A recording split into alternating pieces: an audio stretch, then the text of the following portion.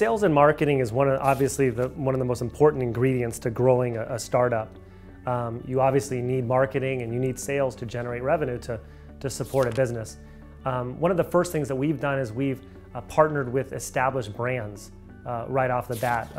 They obviously carry a large following, huge brand names. It's easy to get onto a fast track if you can kind of pigeontail with a large company. So we partner with established brands. Another thing that we do is we create value for our customers. So we sell our inventory at a price that's a lot less than what the actual brands do. So once customers are able to understand that, we're able to attract, gain a lot of traction and really get a lot of sales and marketing going in that end. And then because of our price point, we're able to build loyalty in a strong fan base.